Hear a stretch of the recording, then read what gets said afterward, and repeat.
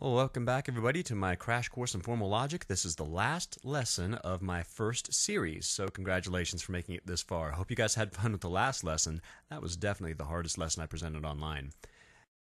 Now, in this lesson, we're going to study three things: the conditional proof, the indirect proof. These two are very closely related to one another, as we're going to find out. And lastly, proofs of logical truths. And if you master conditional and indirect proofs, you should be able to prove logical truths very easily. Let's begin with the conditional proof, a very common type of technique used in a lot of logic textbooks. Now, earlier we saw two inconvenient truths. Truth tables can get very long, hopelessly long, if too many simple sentences are involved. But if you try to go to indirect truth tables, that can be very confusing and complex if your conclusion is complex. They're not very efficient under those conditions.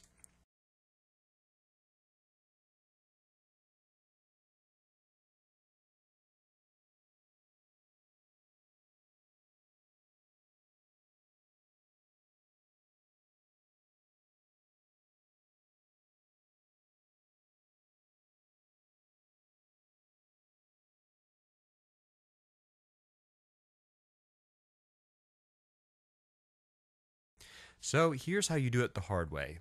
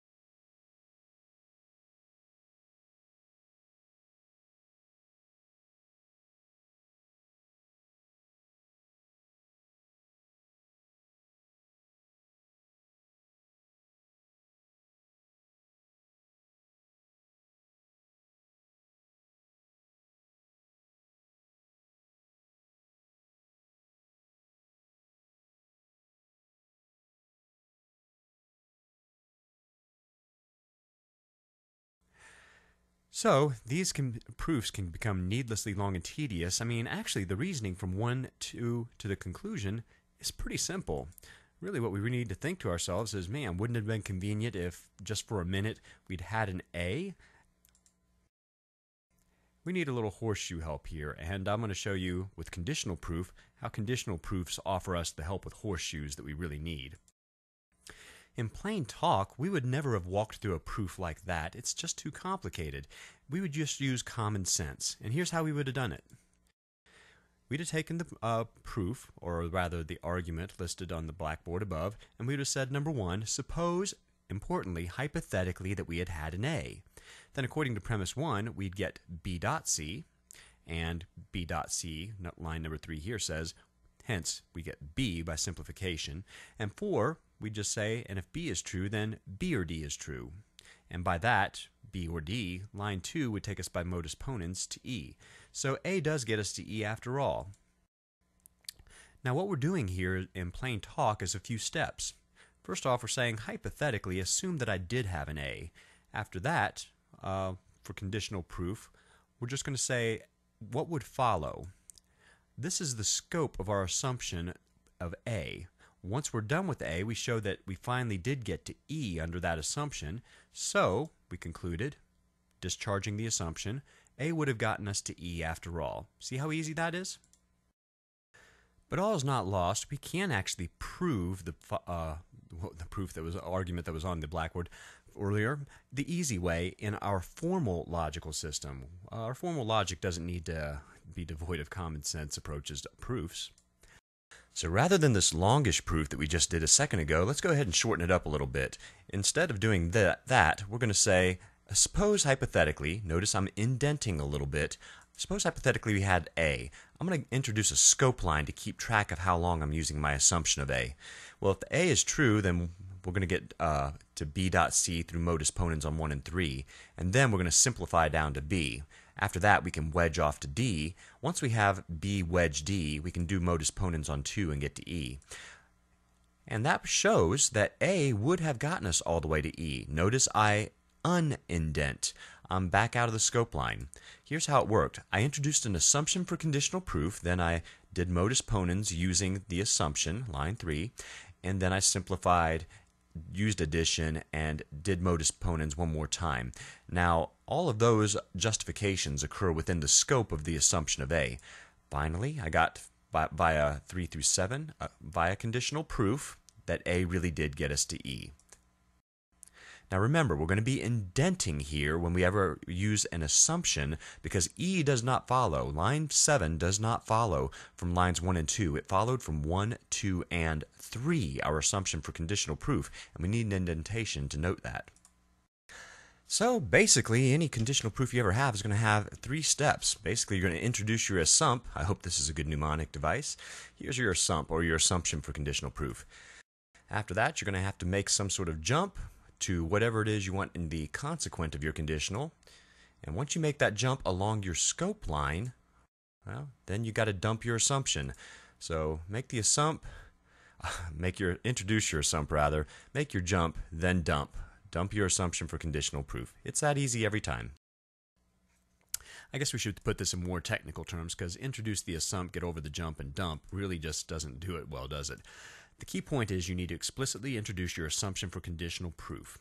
Once you've done that, like we did on line 3 of the last proof, keep track of how long you're using that assumption. How long you're using it is called the scope of the assumption. And then when you're done using the original assumption, discharge it when you're done with it, and mention that the result, the horseshoe claim that you finally reached, follows by conditional proof, or CP for short. So if you remember these 3 points, then you've pretty well mastered the idea of a conditional proof. It's a great horseshoe help. It lets you reach horseshoes quickly and efficiently in ways that would otherwise be long and tedious. But still, no matter how technically you introduce the idea of conditional proof or explain it, it's still going to come down to 3 basic things. You need to know how to introduce your assumption, make your jump, and then discharge the assumption when you're done. Introduce your assump, make your jump, then dump, and then you're done. Now, there's 2 things that you're allowed to do with conditional proofs that we need to cover, and there's 3 things that you're not. These are going to seem kind of intuitive, so don't be too intimidated by the fact that you need to memorize 5 rules. First permission is you may use conditional proof more than once. Here's an example.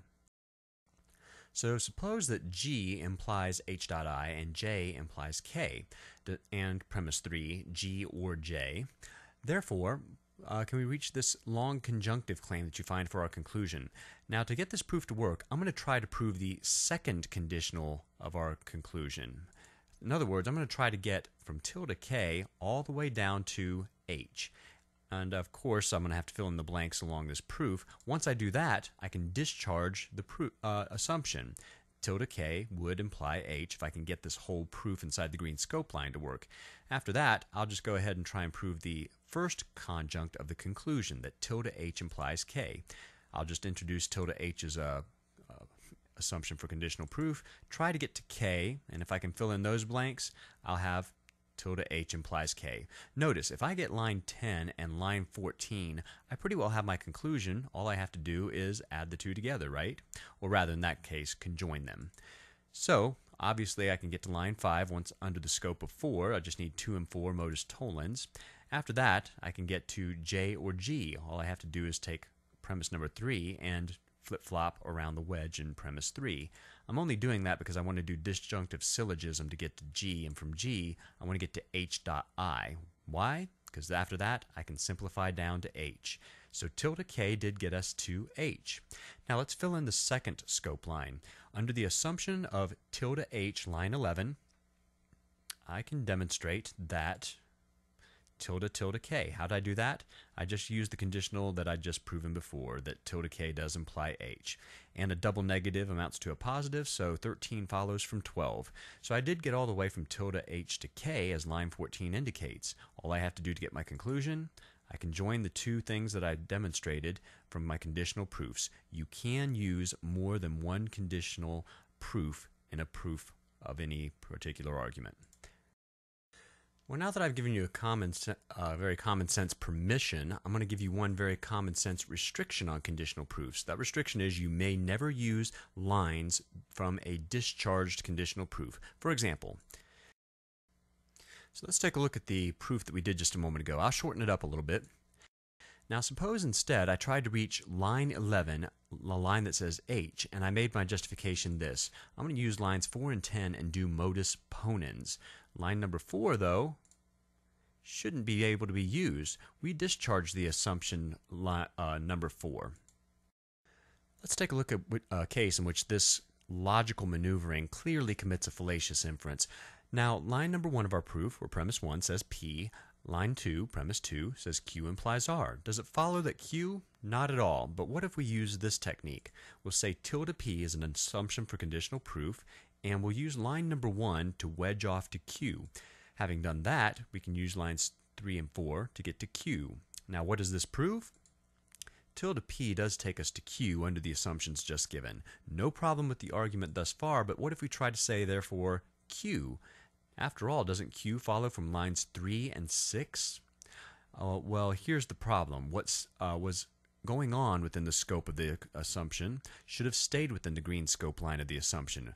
Number 3 should not have been able to be used after line 6, where the assumption was discharged. It's kind of like what happens in Vegas stays in Vegas. Except, of course, when what happens in Vegas stays in God's mind for all eternity.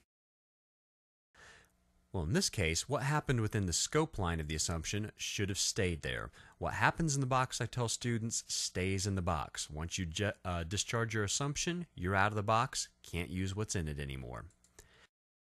Well, let's return to our topic of what's permitted and what's restricted when it comes to conditional proofs. Now, one thing you have permission to do is to use conditional proofs within the scope of other conditional proofs, and that can come in handy. Try this, for example. Suppose we have a premise L implies that M implies n wedge O, and a second premise that says M implies tilde N. Does it follow that L horseshoes to tilde M wedge O? Take a look at the conclusion. There's obviously one horseshoe, but look inside the parentheses. Tilde M wedge O is another horseshoe claim. If you use implication, you can see that that means that M implies O. So let's just try to prove that L implies what's in the parentheses, and then we'll try to see if M really does imply O. So first I'll introduce L, and by modus ponens on 1, that's going to get us a little bit of our distance. Now what I'm going to do next is I'm going to assume M. Why am I doing that? Because I want to get to the final conclusion when I jettison this conditional proof that M implies O. So here's what I'm going to do. Once I get to M implies O, by implication, that is tilde M wedge O. See how that works?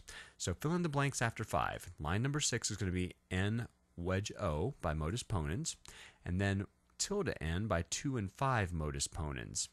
Now, once I get to that point, I can prove that O by disjunctive syllogism on 6 and 7. So M really does imply O, as line 9 says. Now, at line 9, that rhymes. Notice, I've just jettisoned one conditional proof. I've discharged a conditional proof, rather. Lines 5 through 8 have been discharged, but the conditional proof on 3 through 10 is still going strong. To jettison that or discharge that conditional proof, we need to just say line 3 really did imply line 10. And that really is all of our conclusion. Now, along the outside of any proof, there's always an imaginary final scope line, if you want to call it that. Basically what we've shown is that lines 1 and 2, kind of like assumptions, prove line 11. That scope line's always there, but kind of imaginary.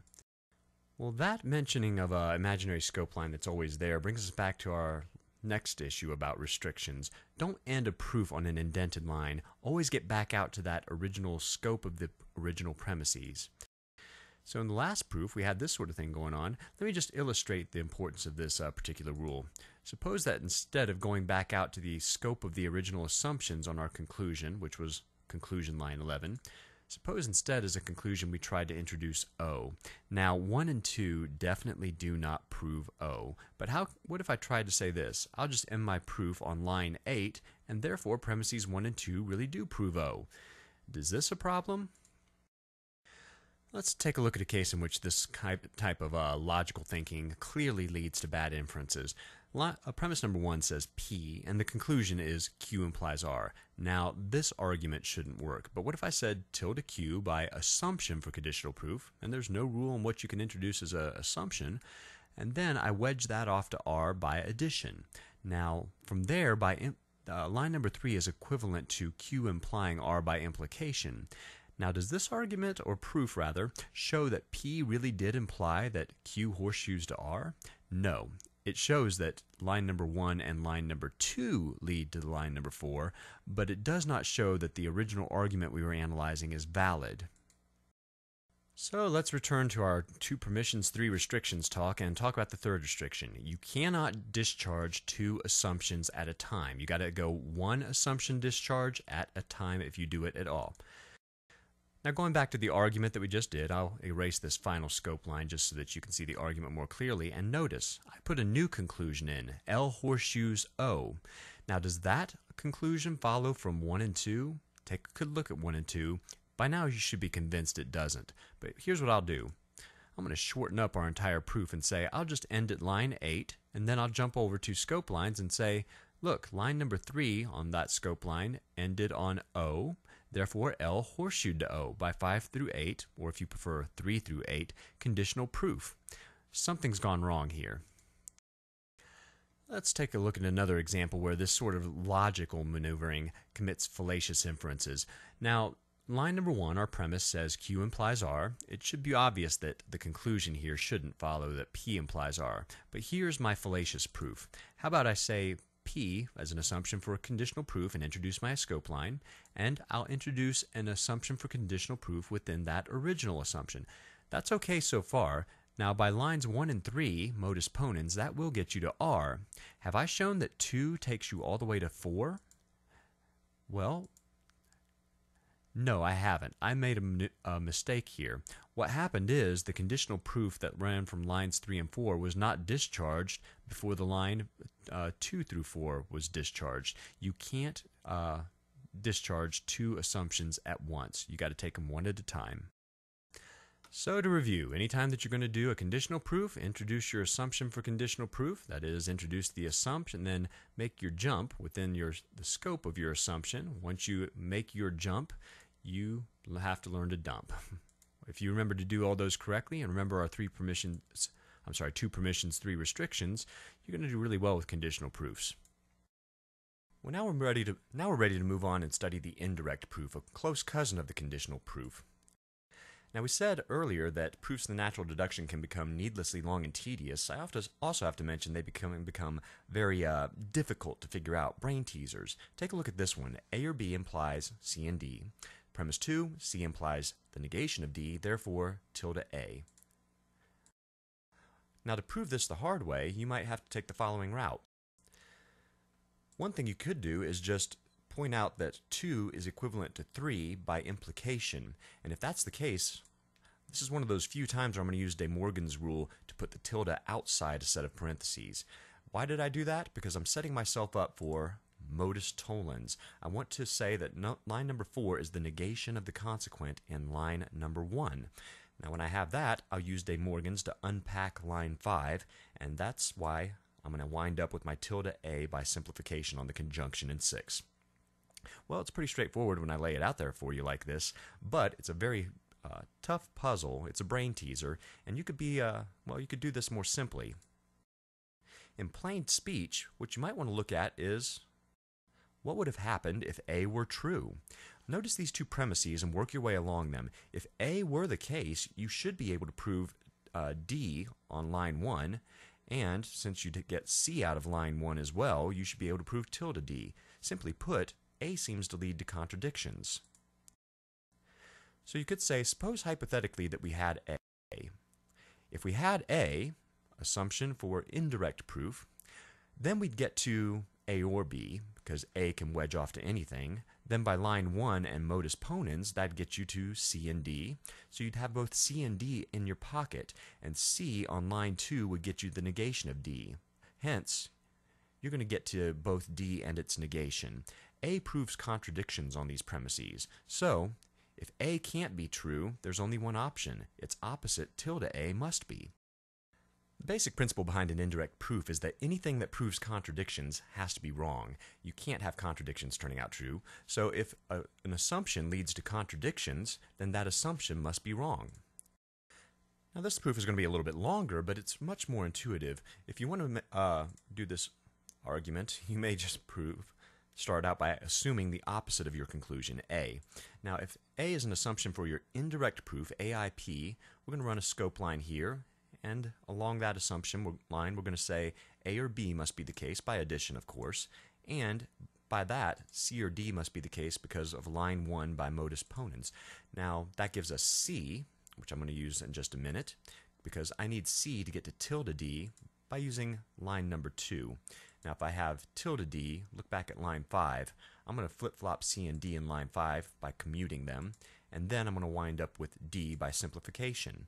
Now, when you put 7 and 9 together, you wind up with a contradiction.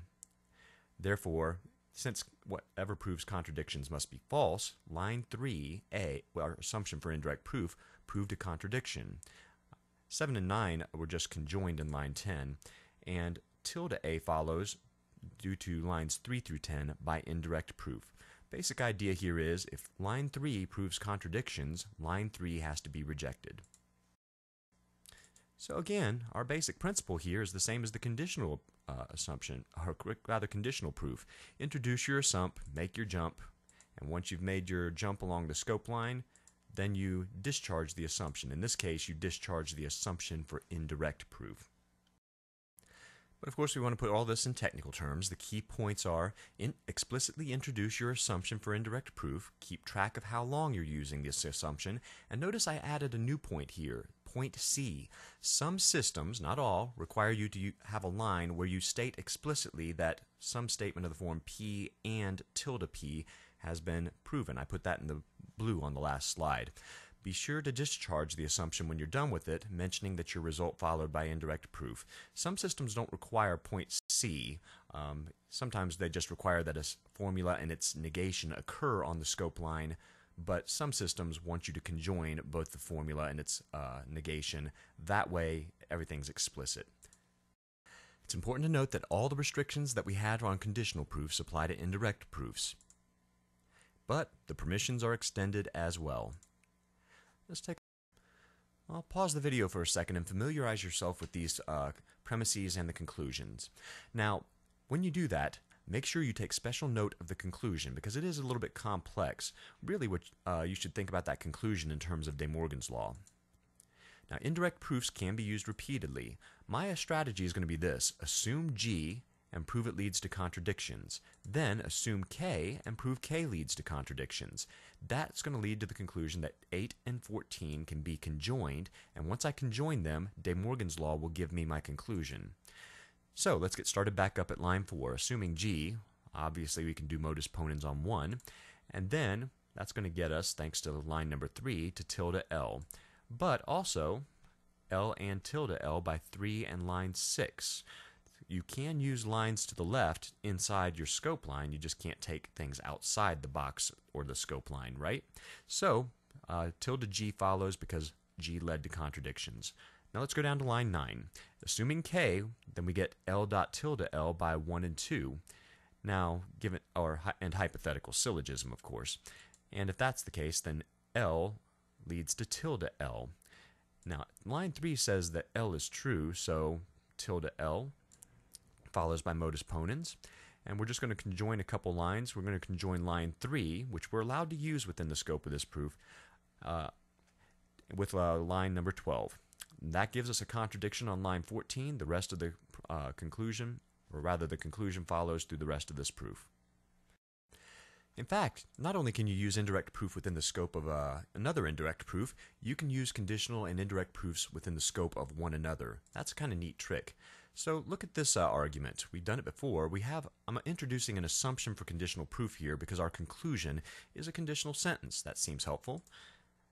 And I can get a little ways towards that conclusion by using line 1. Now what I'm going to do is, since the conclusion involves a negation, a tilde m, it looks like I should just assume, if I want to get to L implies tilde m, maybe I should just assume m for indirect proof and show that contradictions follow. If so, then I'll reach tilde m eventually and my conclusion. Just like so. So all I have to do is fill out lines 5 through 11 and I'll be home free, because the last two lines in the proof, numbers 12 and 13 incidentally, are going to jettison or discharge assumptions one at a time according to one of our restrictions. Now, given line 5, I'm going to use line 4 to get to n and o and simplify to n. And since I have o available to me in line 6, I just have to commute and simplify. Then I can use that in line number 2 to get to tilde n. Now once I've done that, I've got a contradiction between lines 7 and 10. Given a contradiction, I move to line 12 by indirect proof, discharging one assumption, and then I move to 13 by conditional proof, discharging a second assumption.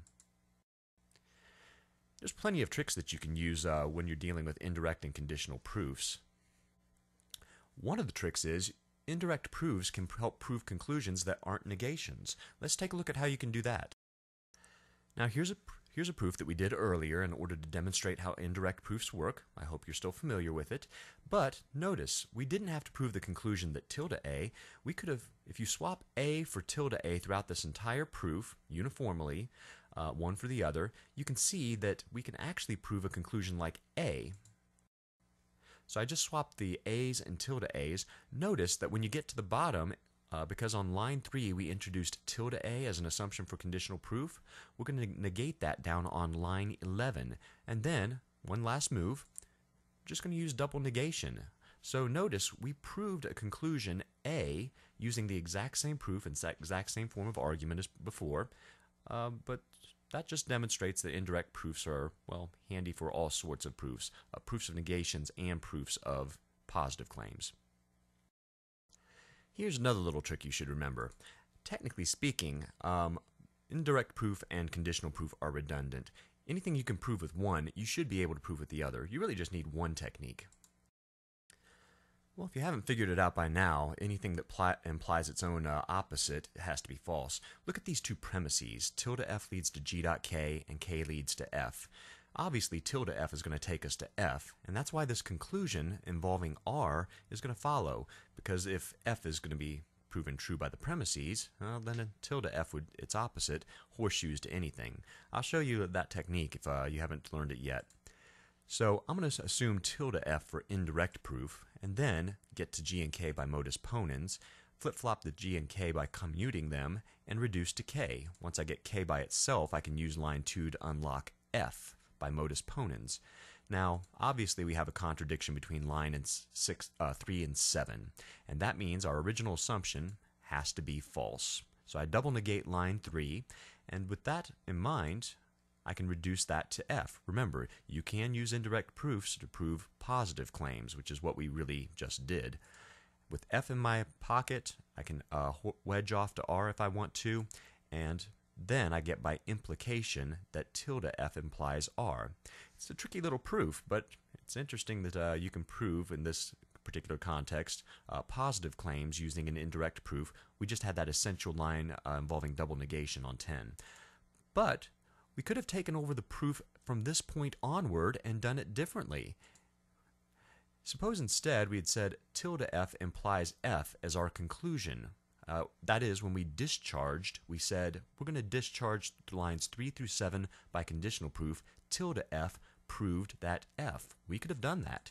And if that's the case, then double tilde f or f by implication, which reduces to f wedge f by double negation, and therefore f by tautology. So if f is true, we can wedge off again to r, just like we did on line 11 in the previous version of the proof, and we get the same result. Tilde f implies r.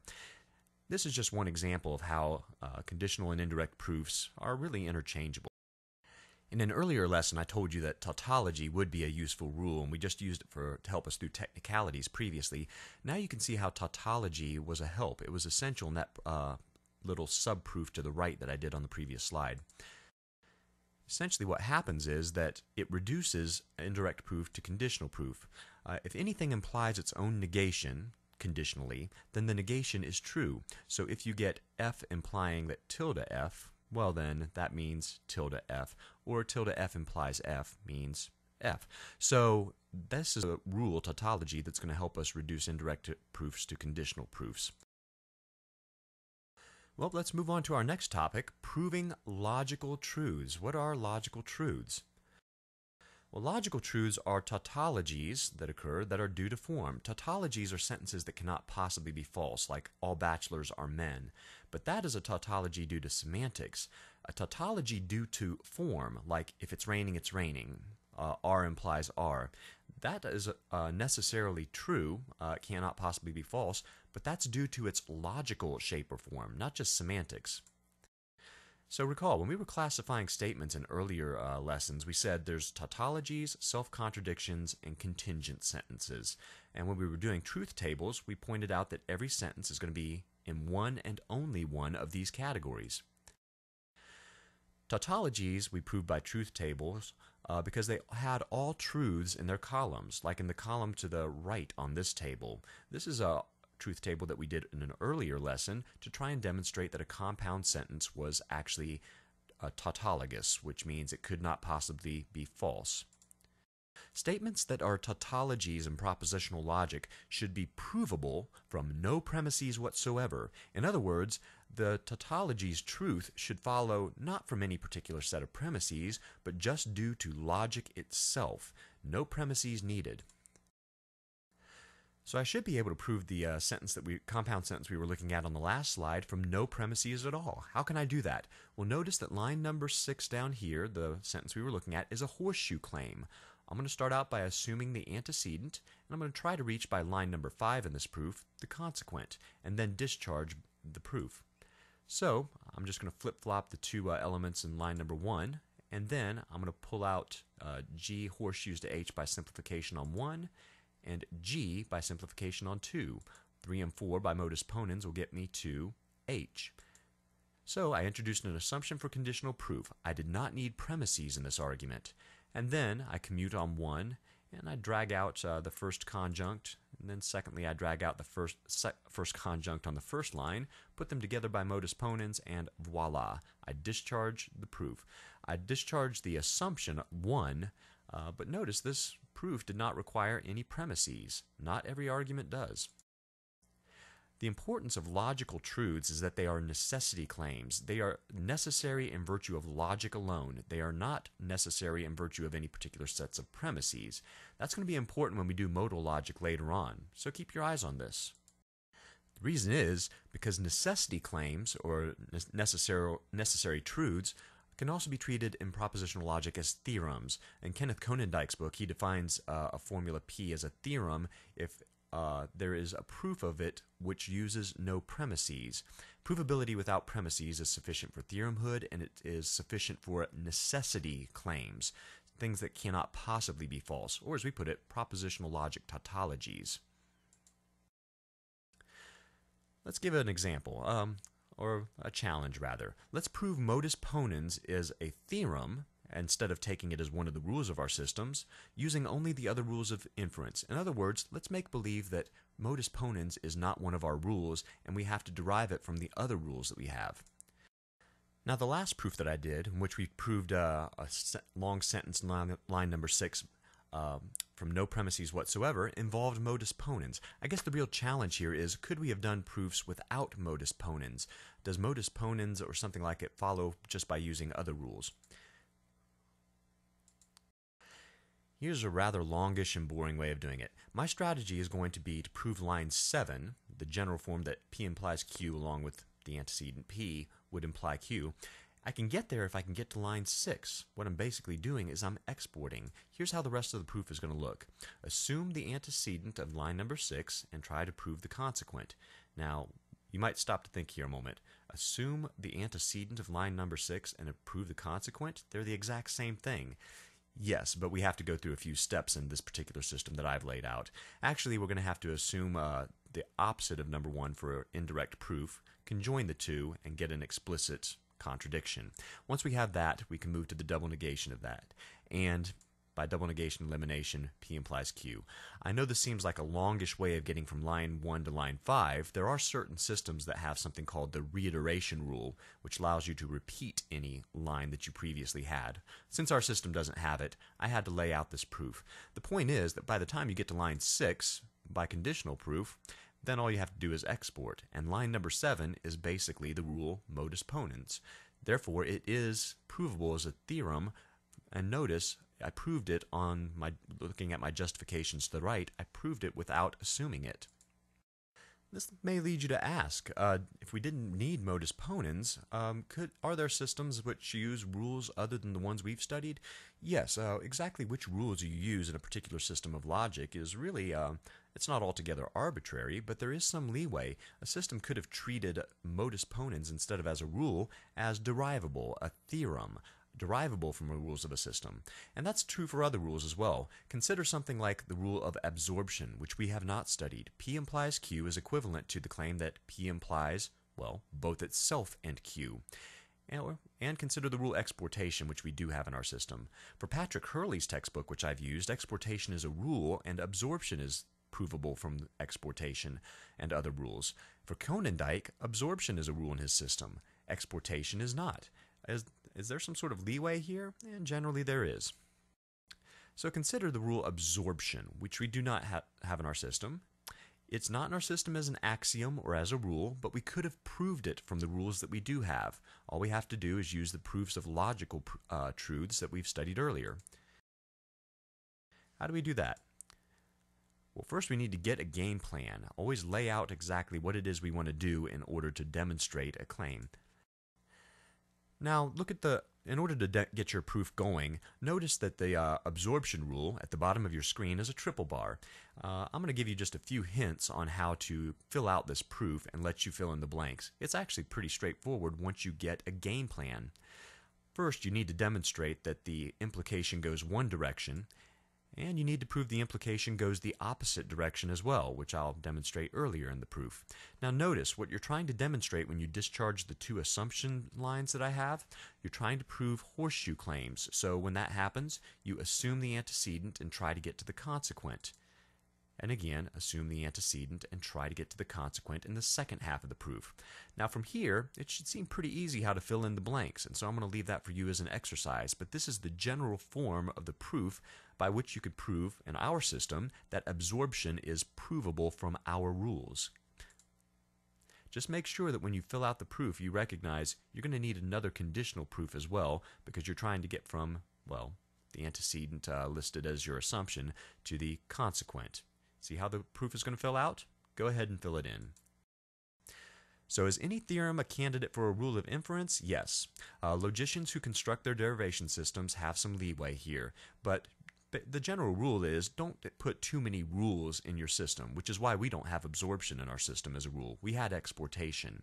But give enough of the rules for the system to be easy to use. You don't want to leave out something basic like modus ponens or hypothetical syllogism. That's why all textbooks tend to have almost the exact same set of rules in them. And the result is that any useful system at least offers a rule for introducing a connective, like a horseshoe, introducing a wedge, and for eliminating it. So bare minimum, if you have 5 connectives in a system, you're going to have at least 10 rules. Alright, well that's enough theoretical stuff to get us set up for our next course in logic, but for now, you've just finished your first course. Congratulations, you should be proud. The second course is still to come, and I look forward to seeing you when I put that together. I hope these videos have been helpful and have gotten you through plenty of logic classes at your college or university where you're studying. Take care and have a nice time with logic.